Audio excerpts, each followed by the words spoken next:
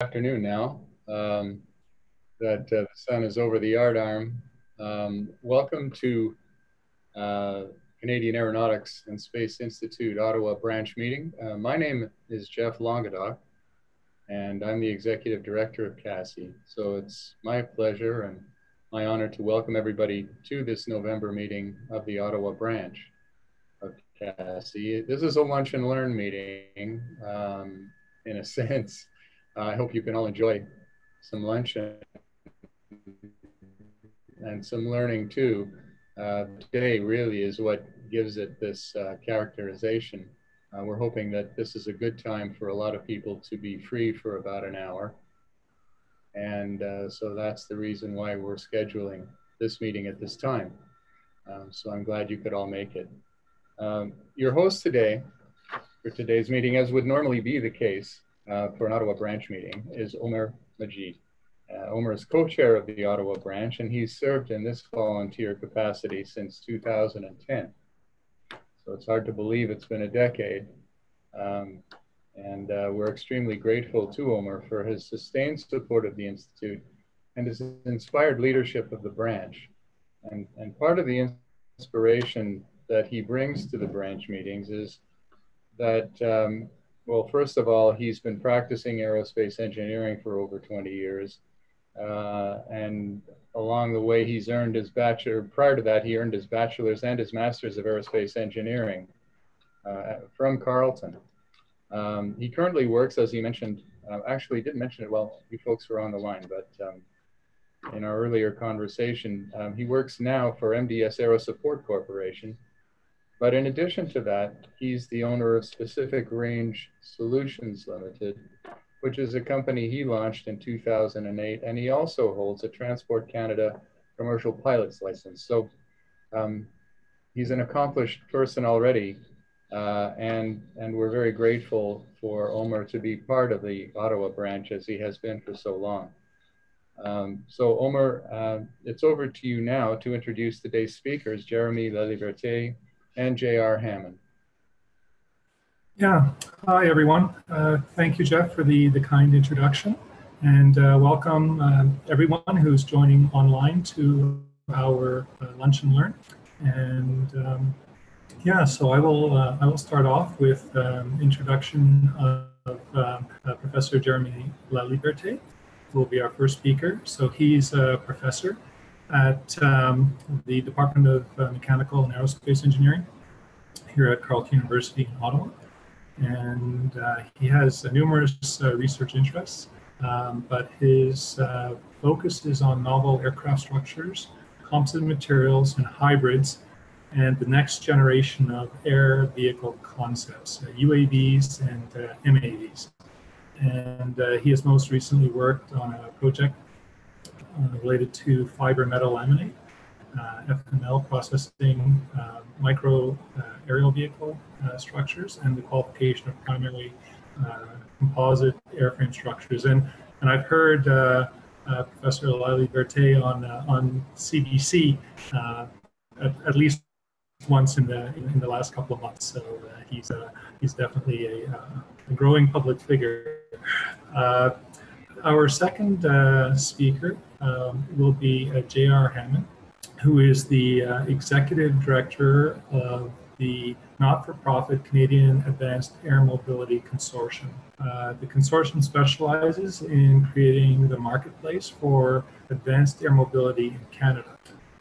It's a diverse group of stakeholders that are centralized on the triple bottom line: environmental, social, and economic integration of advanced air mobility, including electric and hydrogen vertical takeoff and landing aircraft, electric and hydrogen short takeoff and landing aircraft, and as well electric and hydrogen conventional takeoff and landing aircraft. So without further ado, I'd like to pass the presentation and the spotlight on to Jeremy Laliberté. Thank you, Omer, and welcome to everybody. Thank you for this opportunity to present today. I'm going to share my screen here and hopefully this works all right.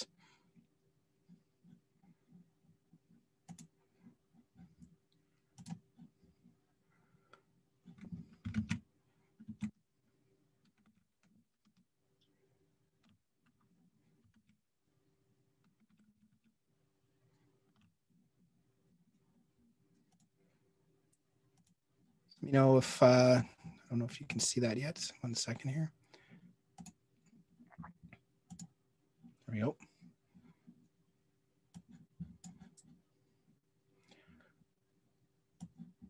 All right, is everybody able to see that all right? No issues there. Again, my name is Jeremy Laliberté, as Omer mentioned. I'm a professor at Carleton University in Ottawa. And I've been running our one of our capstone design projects for a number of years since I came to Carleton. Many of you may know Professor Paul Strasnicki, who was my graduate supervisor at Carleton, and Professor Strasnicki brought the capstone concept to Carleton. What I'm going to talk about today is an introduction to our new topic this year, which is an advanced air mobility design project, partially in response to the issues of the pandemic and moving to remote teaching, but also as a new initiative at the university to basically introduce a new topic. As many folks know, we've been working on UAVs for a long time, and we're bringing back in some of the passenger-focused aircraft design. So not a highly technical presentation, but I'm going to give a little bit of a history of our projects at Carleton, a little walk down memory lane. I know from looking at the attendance list, there's some former students and other folks who've been involved in these capstone projects. So you may recognize some of the topics. What we had to do in response to the pandemic in terms of switching gears and responding to that, both in March under the kind of immediate emergency and now for this academic year. And what we're proposing, which is a Canadian Advanced Air Mobility Design Competition, basically a challenge for not just students at Carleton, but other universities as well. A little bit of our progress to date, a couple of images from some of this, from the current students, and what we see as future plans for this. So a little bit of history. As I mentioned, these projects were brought to Carleton or introduced at Carleton when we brought in our Bachelor of Aerospace Engineering, which started in 1988, and our first graduating class was in 1992. And our very first capstone project topic was actually a UAV or an RPV for fire spotting for the Quebec Forest Fire Service. Purely a paper project. They didn't build prototypes. This was modeled on the Cranfield University graduate design project model. And eventually this format was adopted across the entire department. So in the late 90s, early 2000s, we started to move this format to other topics such as the Formula SAE, low emission gas turbine for power generation and cogeneration, and many other topics. So we have everything from crash test dummies and high efficiency housing to other types of UAVs like blended wing aircraft, as well as ground vehicles, autonomous cars, and so on. So it's quite a number of topics. And this model has been adopted at a few other universities as well. And we've hosted visitors to learn about our approach to these capstone projects. So in the 90s, this was primarily a paper type projects. There was some hands-on work, and you can see in the slide here a couple of images actually from my year in 1997, 96, 97. We were designing a business jet, a small business jet, and we had some students from industrial design as part of our team looking at human factors, and they actually built a full-size cockpit and forward cabin model, which you could actually walk into.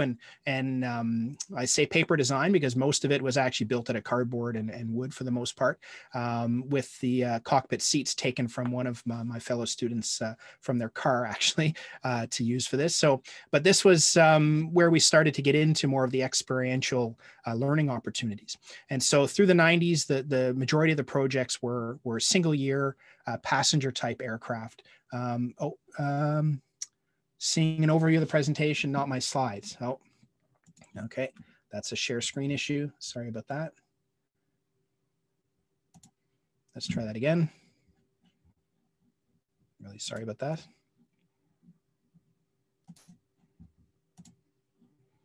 How about now?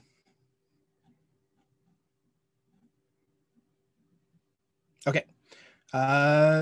Good. All right. Sorry about that. I should know better, but like I said earlier too, in our briefing at the beginning, we don't use Zoom very much for teaching. Honestly, we use Microsoft Teams and a few other tools. So, and as I was saying, so you can see on the slide here, we've got a full-size mock-up of the business jet that was designed and built by our team that year.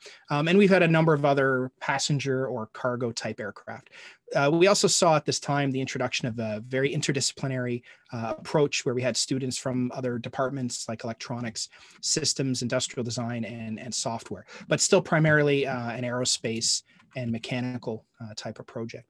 And then through the early 2000s and up to this past year, Professor Streznicki and other faculty members, and this is before I joined Carleton, they decided to introduce UAVs or UAS to the project as an opportunity to move to a design, build, fly type of approach. So basically designing and building aircraft over multiple years. And so this included the Hammerhead, which was for Transport Canada's aircraft surveillance program, looking at ice flow and looking at illegal bilge dumping from fishing vessels and cargo vessels. We had the GeoServe 1 and 2, and the GeoServe 2 was still running up until last year. Of course, with the pandemic, we've had to stop work on that. So these are various forms of remote sensing type of platforms. And then we also started to introduce other topics, often for 1 or 2 years, just to make sure that we had not only students building and flying aircraft, but also the opportunity for them to work on conceptual design and preliminary design. And so we had a range of various UAVs, some of which were built and flown, others didn't leave the lab. And then in 2016, we actually introduced back a passenger type of aircraft, a low emission light sport aircraft. And in 2018, we introduced a gyroplane. So to bring in more of the rotary wing elements to things. So it's a little bit of a history. And then in March 2020, of course, along with everyone else, on Friday, March 13th, the university basically announced that everything was moving online. We'd already had a bit of a heads up on this. There'd been internal discussions for a couple of weeks about moving to remote teaching. So really the focus there for those last few weeks was just to get through the term and help the students wrap up their term work. And they'd been working on a number of aircraft, some quad and tricopter UAVs, as well as the GeoServe. We had planned actually to go out on March 13th to do some flight testing, and we had to put the brakes on everything. And our normal winter design review, which I know many of you have attended in the past and participated as reviewers and guests, moved on to Zoom. And so we were still able to hold a review of sorts, but it was of course nothing like the normal in-person review. So this led to a summer of planning, essentially, and our university planning group for COVID basically announced in May that the fall term would be online. No on-campus labs. We knew that students would be scattered around the world and around the country. And so we really had to ensure that students could have access to the resources they would need. We had to look at issues such as students in parts of the world where the internet access is controlled by governments. So how do we ensure that they can get VPNs and other ways to access materials and so on. So lots of issues arose, which Carleton and other universities really worked on over the summer. And basically, we have a number of tools, and I know many of you are familiar with these from your own remote work experience as well. So Microsoft Teams is a big one for us. And as it turned out, my project last year was part of a pilot to test Microsoft Teams for capstone projects at Carleton back in September of 2019, before the pandemic. So essentially, once we had to move remote, we were pretty well set up on that. And then Carleton has a number of other tools. We have a heavy investment in virtual desktop and remote desktop infrastructure so that students can access tools like CATIA, MathCAD, MATLAB, and other tools at home. Even if they're not running Windows, they can log in and access those tools as well. And then for a number of our projects, we are making available hardware kits and doing 3D printing through our workshop without the students actually, of course, coming to campus, but we are sending out hardware and things like that as needed. So that's stuff that's being used to support all of our projects. So for this capstone project, what we decided to do is return to the roots of some of our early capstone projects, look at a single topic, so one topic for the whole team, and focused on a passenger-centric aircraft for Canadian applications, with an emphasis on the conceptual and preliminary design process for the aircraft. We also know of the challenges of leading large teams remotely. So although we would take our normal number of students, which is about 30 students on the team, we would still subdivide them into smaller teams and basically set up an in-house competition of sorts with a real emphasis on modeling and simulation and robust work on the fundamentals. In the summer, we were still looking at the possibility of getting back into the labs for winter 2021. But right now, obviously, with the way the numbers are going, I think that's very unlikely. And even if we did bring back any lab work, it would be very much optional and voluntary. So the challenge we decided to set for the students, and this was after some consultation that I had with industry and with some folks such as NRC's Aerospace Research Center and some industry folks, we decided to develop a Made in Canada Advanced Air Mobility Aircraft Design Challenge for the students, with a focus on missions that would be relevant to Canada, as well as low emissions or zero emissions, including both noise and greenhouse gas emissions. And then other considerations in our RFP that we developed for this project was to have health monitoring of the aircraft, considerations for end of life of the aircraft, and accessibility for the cabin to ensure that folks with limited mobility can access the aircraft. And some of the performance requirements that we set are based on NRC's Integrated Autonomous Mobility Initiative. And so we have 3 missions that were set for this under this design challenge. One is a standard mission with a pilot and 4 passengers. We have an aeromedical patient transport mission, not a medevac mission, but patient transfer, and then a cargo mission as well with standard North American palletized cargo the students are looking at. And the graphic here is just a map of Canada with those 300 kilometer range circles, at major airports throughout southern and northern Canada. So you can get an idea of where you could reach with this nominal range for this aircraft. And so the team that we have, we've got 3 faculty members as lead engineers. And then we have former students and retired industry and government professionals also working as lead engineers and advisors, graduate student teaching assistant. And then we've got 33 students this year from aerospace, mechanical, and electrical engineering. So we have quite a good large cohort from electrical engineering. And we've divided them into 3 teams to basically compete internally on this project.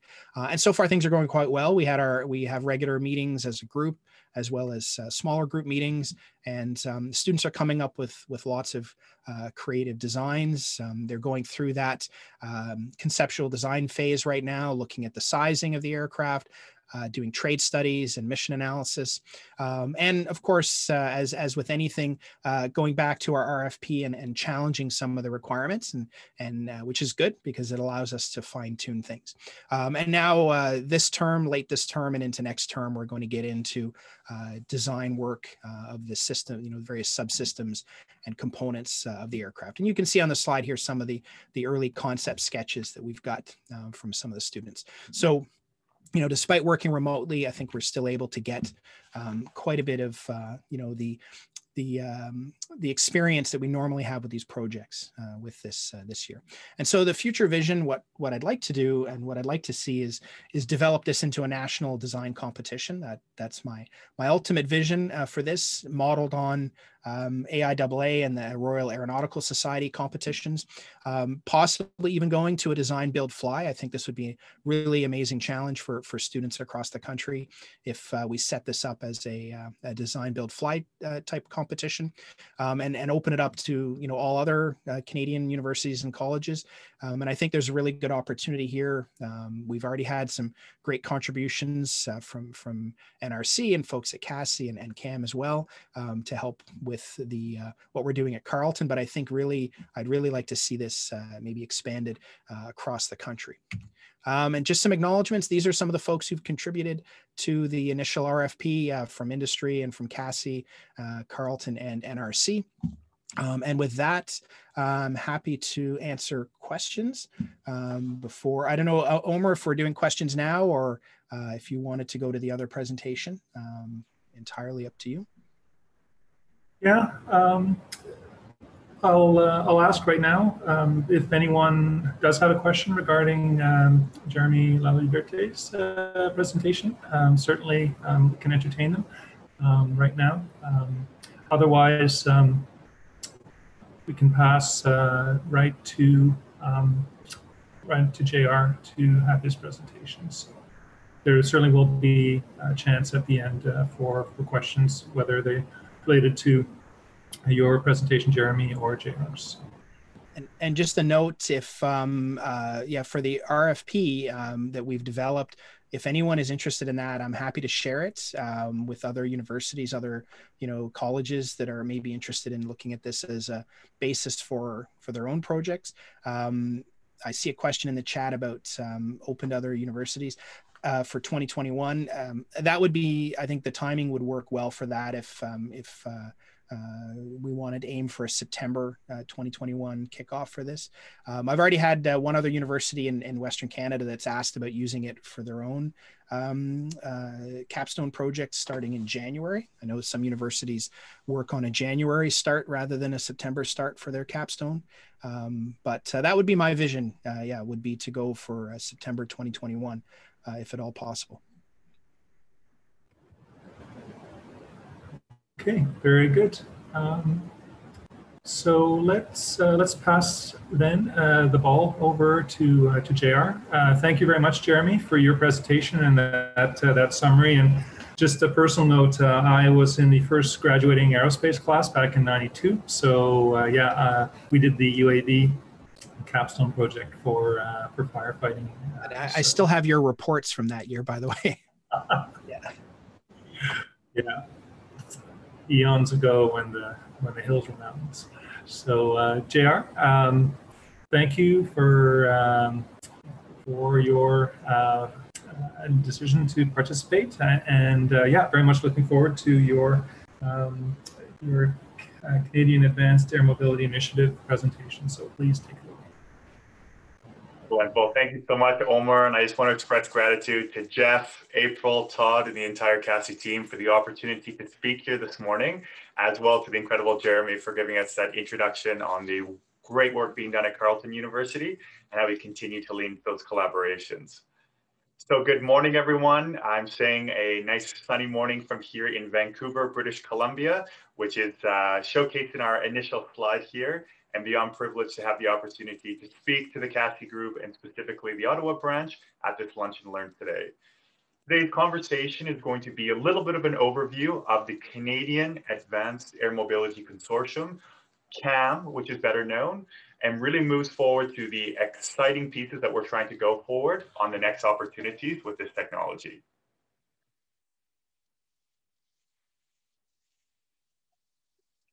We want to begin and acknowledge that I am broadcasting from the unceded and traditional ancestral territories of the Coast Salish people of the Squamish, Musqueam, Coquitlam, CASI, and Snohomish nations, and we continue to honor our responsibility in recognizing the duty for reconciliation we have within CAAM and our ecosystem to further curate the harmonizing of Indigenous wisdom into the equitable and inclusive use of our air resources, specifically when it comes to advanced air mobility.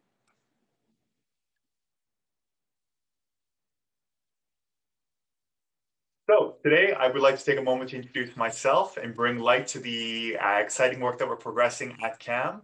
My name is J.R. Hammond, and I'm the Executive Director for CAAM, the Canadian Advanced Air Mobility Consortium, our federal not-for-profit consortium based initially here in Vancouver, British Columbia, but with the federal mandate to develop the marketplace and ecosystem for strategizing the optimal advanced air mobility integration into our Canadian context. Over the past week, we've had the pleasure to announce our global launch event, which really showcased the last year and a half of work of bringing the involvement, collaboration domestically and internationally on furthering the advanced air mobility vision that we have for the future. CAAM, or the Canadian Advanced Air Mobility Consortium, is really focused on developing out that ecosystem for the movement of goods, people, and services in both the urban and rural areas. And our vision at CAAM is to be the exclusive national consortia for advanced air mobility, bringing together those diverse stakeholders from industry, academia, investors, municipal, provincial, and federal governments, as well critically the public voice in developing out that marketplace for advanced air mobility in Canada. Now we're privileged to have the opportunity to have created CAAM, which is a spin-off from the company Canadian Air Mobility, which is focused on activist AAM environmental and social investments. Since then, the federal not-for-profit has developed in order to house the ecosystem and ensure a tangible framework that is transitioned across the country. You can find any additional information on the newly launched website, canadianaam.com, or reach out to us at the info@canadianaam.com email address.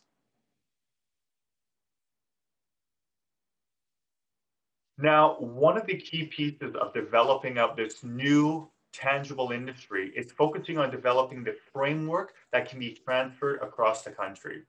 This framework specifically builds upon the foundational goal of progressing advanced air mobility as a positive step forward for society and not designed specifically for one section of the socio-economic spectrum. Our foundation framework that we define as the Advanced Air Mobility Index ensures that advanced air mobility must be equitable, inclusive, resilient, intermodal, accessible, and foundationally based upon the integration of zero-emission aircrafts, knowing that our conversations since day one with both cities, municipalities, and provinces have declared that any integration of this technology must continue to improve upon their sustainability goals in moving to the actions against climate change. Now, intertwined in all of these 6 aspects creating the foundational framework is that of safety. We know that the essence of safety cannot be compromised at all with any integration of this new technology, and we continue to build upon the incredible work done by Transport Canada and NAV Canada at the National ANSP to ensure we build upon those aviation standards and continue to have the opportunity to improve upon them with this new advanced air mobility technology. Now, in order to facilitate some of the ideas behind AAM, we'll share this brief video from Charles Alcock of the Aviation International News, highlighting the urban air mobility aspect and potential, and specifically highlighting some of our work in the Vancouver and British Columbia region. Pioneers of electric vertical takeoff and landing aircraft say that the 2020s will be the decade when the much-hyped urban air mobility revolution becomes a reality. According to research by Nexa Advisors, across 75 leading cities worldwide, up to $318 billion will be spent on urban air mobility between 2020 and 2040. The company, which advises aerospace and transportation investors, believes that as many as 28,000 eVTOL aircraft will enter service over the next 20 years. We think that certain cities can actually begin to absorb and operate electric vertical takeoff aircraft as soon as they're available and certified. That could be as early as next year. This is not just a US game. There are other countries that are anxious to have vehicles certified and put into operation far more quickly than the dates or deadlines that you're hearing from regulators, or for that matter, from some of the industry spokespeople from Uber or elsewhere. So I'll give you an example, a very good example of Vancouver in British Columbia. Vancouver is a water city. The city itself is surrounded by water on 3 sides. It has a vibrant, profitable helicopter charter sector. And NAV Canada is anxious to begin providing air traffic services for piloted vehicles as soon as they become available and put into operation. So that could be next year. Now, this gives us some context of where we're progressing in the future, not only for developing out a framework for British Columbia, but to ensure those learnings are transferred and applied nationwide. When we bring this to a macro level to really understand where CAAM has its area of focus, we look to the left-hand side of our screen at the incredible work that has been done in the drone or UAS industry over the past decade and a half, building a platform of technology, opportunities, and critically connections with regulators to ensure that as AAM develops out, all those learnings and continued partnerships bridge into the applicability of advanced air mobility. In our center of the screen, we really focused on 2 aspects that fall under the AAM framework.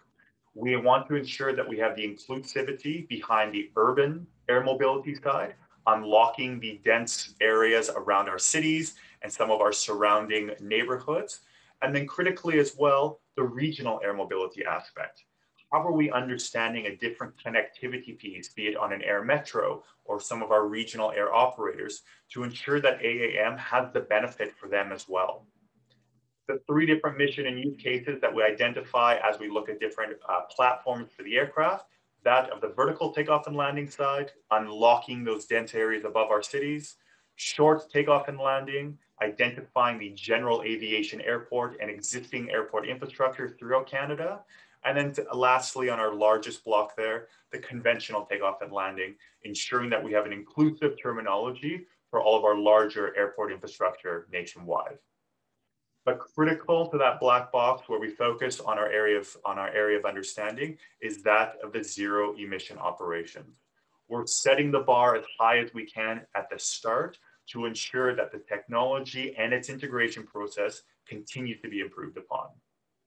Now, as we develop out and progress this area of focus for AAM on that center side of the screen, the goal is to continue to transition the learning and build and connect with the commercial aviation industry as the battery opportunities, the hydrogen fuel cell opportunities continue to expand and grow. And it gives us the ability to carry larger amounts of passengers and more cargo opportunities. When we focus on these 3 business areas, the lines that have been identified are that of the passenger service, the air services, and that of cargo. We know the opportunity that comes out of all of these, and what we're focusing on is bringing together the diverse group of stakeholders, speaking about the industry, academia, national regulators and research, 3 levels of government and investors to start identifying those revenue generating use cases as a starting point for figuratively and literally getting this industry off the ground. This is a small representation of our initial collaboration here in the British Columbia side, but relevant for our conversations today, the continued expansion out east, specifically in the Ontario and Quebec regions, are where we're benefiting from on having a lot of these stakeholders and consortium members representing locations in Ontario and Quebec at the same time. What we have been focusing on in the Vancouver aspect as a starting point for the rest of the country is laying out this 2040 roadmap on how advanced air mobility could be applied in the Vancouver context. Our initial white paper highlights the various use cases, different opportunities from the passenger, cargo, and air services side, and really showcases to the city, to the public, and to the province where the technology could be applied. As we continue to expand on the roadmap, the critical piece to support this development is the conversation similar to today, based upon the growing and awareness and education of the air mobility ecosystem. We know that the implementation of this technology will not occur in silo. So by providing transparent exposure and continuing to raise awareness of the potentials of advanced air mobility, we see the use cases will grow and that operations can be more optimally introduced in line instead of against existing goals set out by cities and additional stakeholders. When we talk about Vancouver as a starting point and really a petri dish for this technology, there are three foundational ingredients that have leveraged this city as a starting point for AAM, but really to take those learnings and expand it to areas like the Ottawa markets, like the Toronto side, and critically Montreal as well. The sustainability, operational excellence of having the world's largest scheduled helicopter service on the planet, that of Helijet International, based in downtown Vancouver. And lastly, the geography and ecosystem, ensuring that we can reduce the noise and visual pollution of any of these advanced air mobility platforms by funneling the traffic routes over the waterways and away from people, gives us an opportunity to have a higher social integration piece as we look as Vancouver at that initial air mobility catalyst. Now, building on how we're actually moving to its starting point on identifying these use cases, over the past year, we've identified one critical use case on the cancer isotope movement from Vancouver's General Hospital to that of Victoria's Royal Jubilee Hospital as a tangible, socially beneficial and sustainable operation to bring in an electric vertical takeoff and landing vehicle. Now, this framework builds upon what we have defined as that triple bottom line analysis, ensuring there is equal parts put on the economic, environmental, and social aspects of these operations. We've recruited some of the top experts around the world to help facilitate these feasibility and operation studies and have really spent the time on identifying this cancer isotope use case in comparing where conventional ground transportation, as showed in the number 1 example here, to that of where Helijet is currently transporting these isotopes using their Sikorsky S-76 helicopter from their downtown heliport in Vancouver to the downtown heliport in Victoria.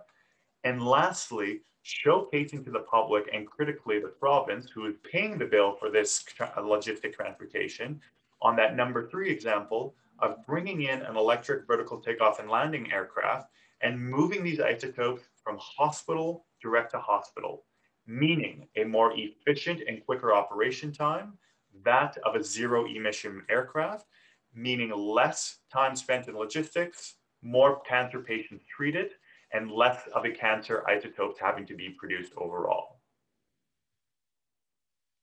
For those not familiar with our West Coast geography, on our red star near up here in Vancouver is where the conventional Vancouver General Hospital is located. And these cancer isotopes that treat cancer patients are required to be used in Victoria's Royal Jubilee Hospital, located at the red star at the bottom of the screen.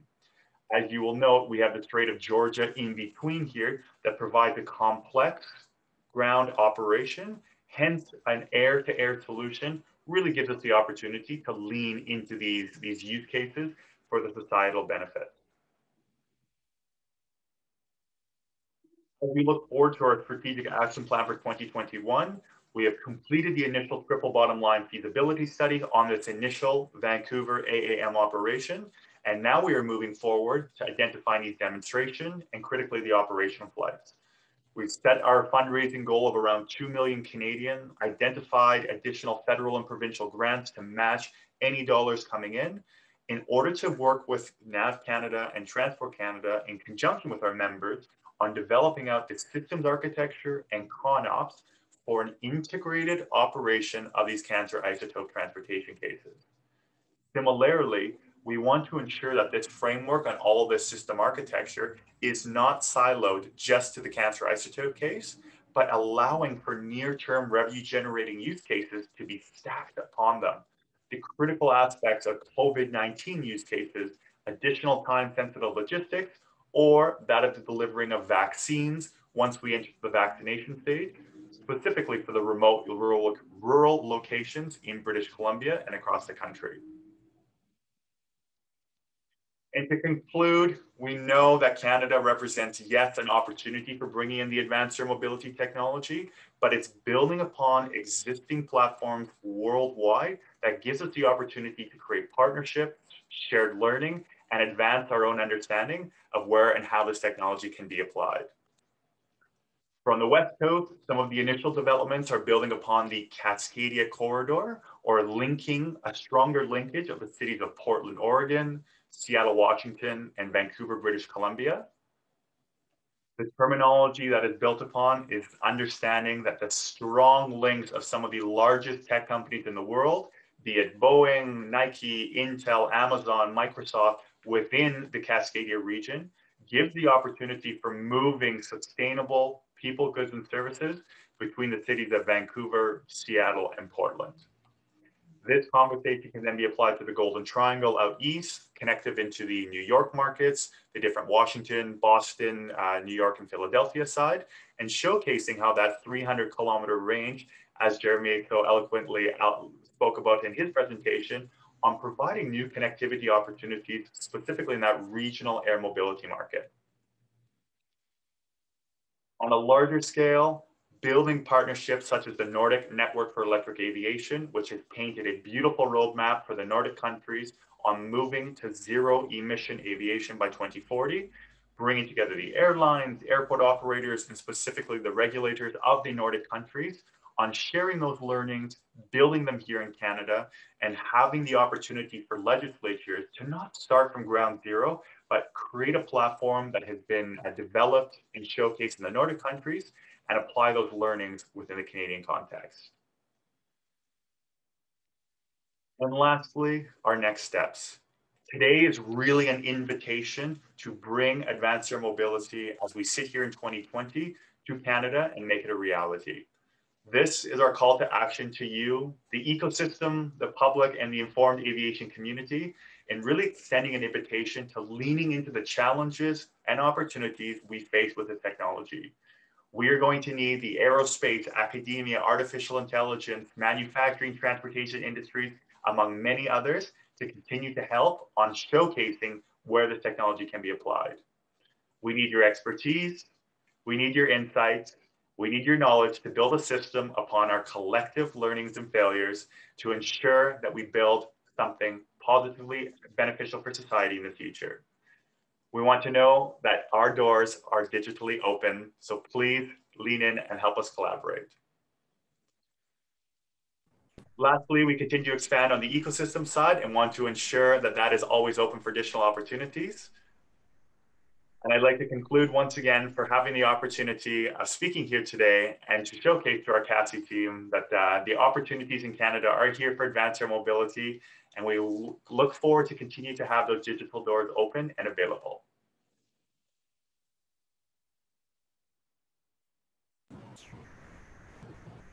Great.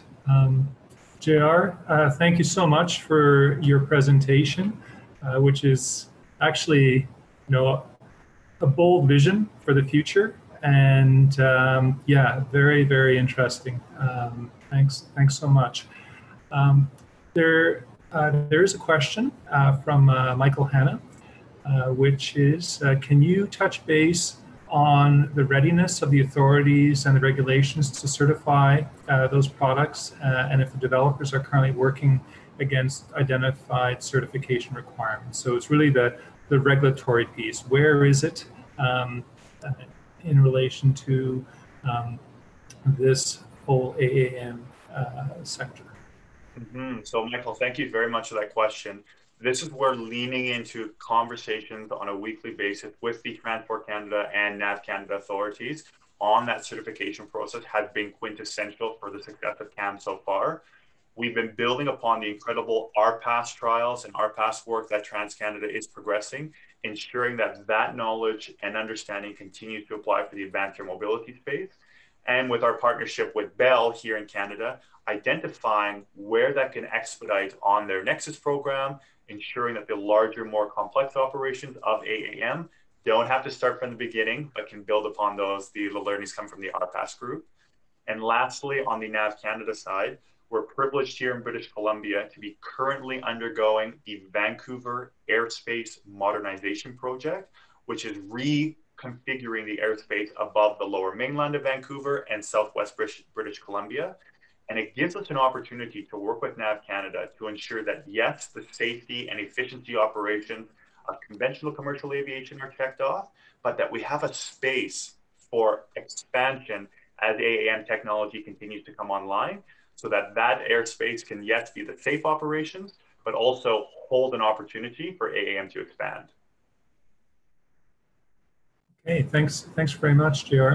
I'm going to ask a related question. So in regards to technology, regulations, and economics, which is the most challenging of those elements, or is there another element that's more challenging in terms of the realization of AAM as a viable approach in the future? I'll make a brief comment on the regulation to summarize in comparison to the economic side. We've had the privilege with COVID to really understand how a decade leap forward in the opportunities for the delivering of COVID test materials, PPE, and when we get to the vaccination stage, that opens up new opportunities with our regulators, specifically in the RPAS side. And this has unlocked new opportunities in the Advanced Air Mobility side. So that has become a reduced hurdle in comparison in the past, where there was a very hard conversation to have with regulators. This is a brand new opportunity that's been presented because of COVID. On the economic side, we have the models already, and we're showcasing the data that this does not need to be funded by the tax dollars. This is a beautiful opportunity for private capital to come in and really participate in the developing out of this industry. And the one caveat I'd add for an additional hurdle is that on the public perception piece. We know we have to work with municipalities and cities to understand how this aligns with their current transportation and movability goals, not in against them, and to ensure that the public has that opportunity to be involved, be engaged, so it's not a rejection of the technology due to unawareness. So do you believe then that the technology piece is in place, that those hurdles have been essentially addressed, and it's more the regulatory and the economics which are more challenging? Yeah, continued. It's not, we would never say solved out, but the framework and the base for building upon those conversations with the regulators continues to improve. And as we identify these tangible near-term use cases from the COVID side, it's giving us the opportunity to apply this technology where conventional regulatory policy and framework wasn't as efficient in solving out those near-term demands and needs. Okay. So there's a question from Christina Nguyen. She's asking, how do the criteria, accessibility, equitability, and I guess maybe I imagine there's like environmental considerations too, match up with other initiatives in other countries' aerospace fields? So yeah, do other jurisdictions, other countries, have similar criteria that they're aiming for? And are there any other initiatives that you're aware of? Christina, fantastic question. And what we've done in designing out this Air Mobility Index is really pulling from the incredible partnership from, yes, the aviation community, but the public transportation providers, the cities and regions that are developing out their own sustainability and movability requirements, and started to apply it to the next phase of where we see aviation and that frontier of aviation developed. The truth is we have not seen a similar triple bottom line approach in any other countries around the world.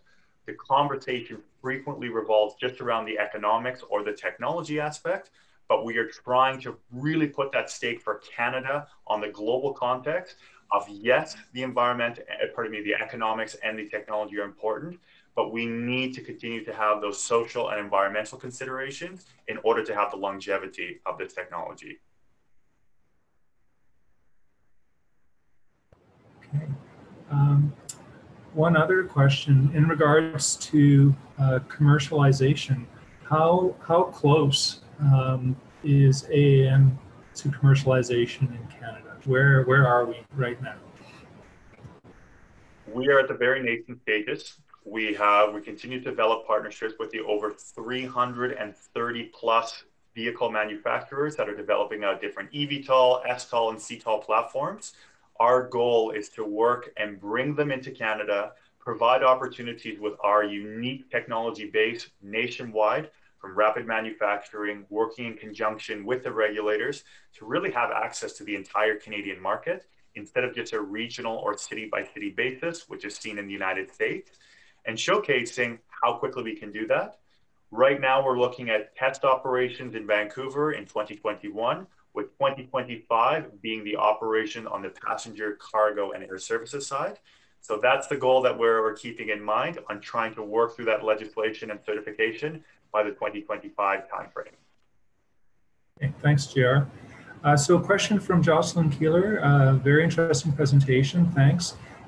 By what means might we receive updates on this work? Is there a mailing list that interested participants can sign up to? Yeah, so great point on that, Jocelyn. At the starting point, please visit the website, canadianaam.com, and there is a join our mailing list opportunity.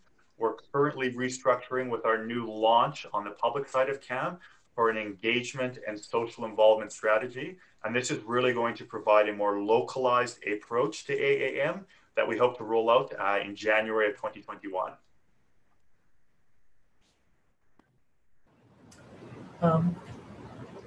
Jeremy, did you have any questions or follow-ups based on JR's presentation? Any comments given your background and expertise in technology and UAVs and MAVs? Well, yeah, I guess sort of related to the previous discussion about commercialization. Where do you see, if you're looking at, our aerospace industry in Canada is quite regional. There's strengths in different regions of the country. I mean, what do you see as, this is a chance to maybe, I won't say reset, but to introduce, sort of a really new sector to our aviation industry. So what do you see as kind of what are some uniquely Canadian contributions that you think we can make, to the broader global AAM and UAM markets? What are some things that Canadians can potentially bring to the table for that? Great point on that side. And what we are marketing Canada to the world is a unified national approach for AAM technology. We're really privileged to be a smaller, more nimble market in comparison to what's going on in the United States, in the European Union, in the United Kingdom, where there's a lot of sub-regional opportunities that are bubbling up, where we are presenting ourselves to the world and saying, if you come to Canada and work alongside us, there's an opportunity that you're not going to just get access to the Vancouver market, but we can develop a strategy for nationwide application in the Canadian context. And then critically, as the technology develops, have stronger links to the American markets as well. And this is a narrative that's really been resonating with individuals on the manufacturing side, on the infrastructure side. And secondly, to that piece, if we can solve it out in the Canadian conditions with the icing, wind, far north operations, then watch what we can do around the world. And this is another opportunity of not leaning out of the challenges from the Canadian weather system, but an opportunity for manufacturers to leaning in. They have the demonstrations proved out in the beautiful Phoenix, Arizona desert weather. Let's lean into the Canadian operation side and see what we can really do in the global context. Great, thank you. So let's see. I want to make sure I'm not missing anyone. Are there any other participants who have a question for either speaker, either for Jeremy or for JR? Okay. Okay. Looks like I hope I haven't missed anyone in the chat. Okay, great. So just a couple of announcements. Let's just see. Make sure I'm not missing anything. Yeah. Oh, so JR's shared the CAAM URL. Thank you very much. So there has been discussion about a UAV design workshop and a national competition. So this is something that we are exploring right now, and we're going to reach out to our members and our corporate members to see what kind of potential interest there is on this. So that would be very complementary, I think, to the efforts of the Canadian Advanced Air Mobility Initiative Consortium. So just stay posted on that, but that's an ongoing discussion. And as well, we are partnering with the Carleton Mechanical and Aerospace Society, CMAS, on a number of events, and they are planning an industry career panel night later this fall.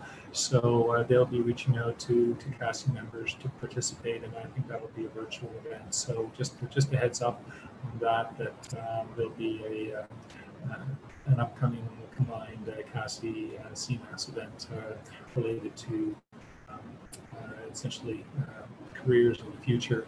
And just a word, out to the students out there that, yeah, times are very tough, especially, those in fourth year looking at the future with COVID. The aerospace industry is really going through difficult times right now. But there are opportunities out there, probably more on the government side than in the private sector. You may want to consider considering pursuing another degree until this COVID period passes. So yeah, don't be discouraged, even though the industry is overall in a bit of a slump. Things will come back, but keep on studying hard and be reassured that eventually things are going to bounce back, even if things are quite bleak right now.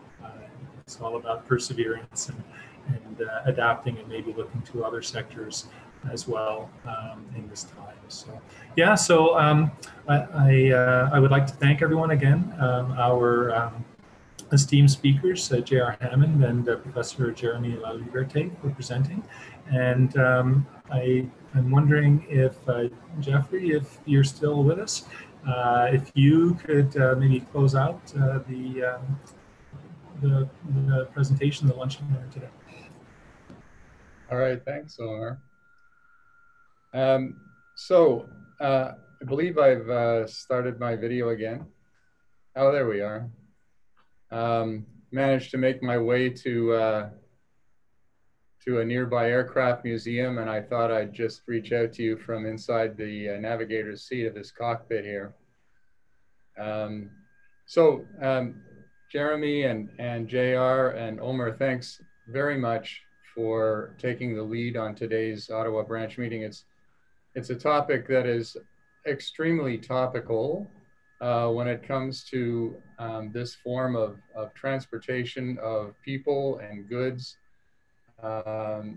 It's just a question, I think. I mean, the technology is there. In fact, JR in his video had some images of a few of the aircraft that are being currently actively tested and hopefully certified soon. So it's a question of the regulatory environment catching up, and I hope it won't take too long. And I'm sure, at least I share JR's view that the Canadian environment is an ideal one in which to bring all of these moving parts together, including the technology and the regulatory environment, as well as the applications and the needs for the technology. So I hope, I wish JR every success, and CASI would like to be as much help as we can be in terms of getting the message out and identifying organizations and individuals that would be interested in getting involved and collaborating. The same, by the way, is true of Jeremy's project, his capstone project, and also the project that Omer referred to, the Canadian Aeronautics and Space Institute, is one of the things we're here for, is to help facilitate these activities, especially with young people, and to help get projects through to completion. So we have some resources that we can bring to bear, including, excuse me for just a second, including financial.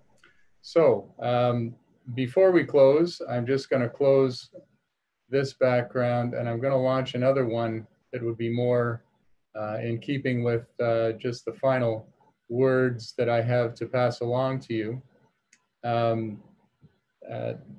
CASI is currently mounting a number of sessions, technical sessions, that have fallen out of the CASI Astro 2020 conference that unfortunately had to be canceled as an in-person event.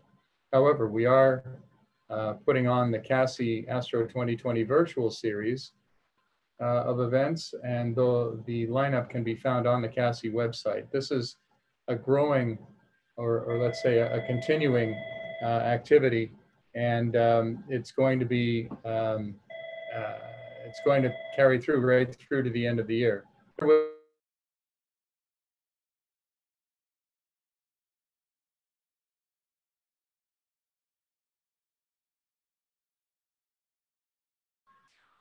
Yeah, sorry there, folks. Had another incoming call. So the next virtual series event is going to be a workshop. It'll be about 3.5 hours in length. And the topic is space domain awareness. This is a workshop that's being led by Defense Research and Development Canada. So there is a strong involvement in DND's use of space for domain awareness and space assets. So this will be I think, a very interesting event. We already have, I think, in excess of 125 participants. There is an upper limit on the number of participants we can accommodate, although I don't think we're there yet. So, but I would advise you, if you're interested in taking part in this workshop, by all means, sign up for it early. You can find the link on the CASI website. Additional sessions are currently in the active planning stages on CubeSats, which is going to be largely a student-driven session or sessions, depending on how that develops. Sessions on Earth observation, planetary science, and surface exploration, and space exploration. So if these topics are of interest to you, please visit the CASI website or get in touch with us and let us know that you'd like us to keep you informed, which we'll be happy to do. Of course, joining CASI as a member will ensure that you're kept in the loop on all of the things that we're doing. And so I hope those of you who aren't yet members of CASI will consider the benefits of joining the Institute, and I hope you'll see that what you're interested in and the priorities you have are harmonious and resonate with the things we're doing within the Institute. The more we are as members, the more we can do for all of us together as a group. So I hope we'll find you all amongst our membership as the new year breaks, for example, in 2021. Thanks to all for your attendance today, and a special shout out to Todd Legault and April Duffy, who are quietly working in the background to make all of this happen smoothly as it has done today. They'll be with us for all of our virtual events, and I rely on them for their expertise. So thanks, Todd and April. And until we cross paths again, I hope you'll all stay safe and be patient, and look forward to seeing you again soon. Bye for now.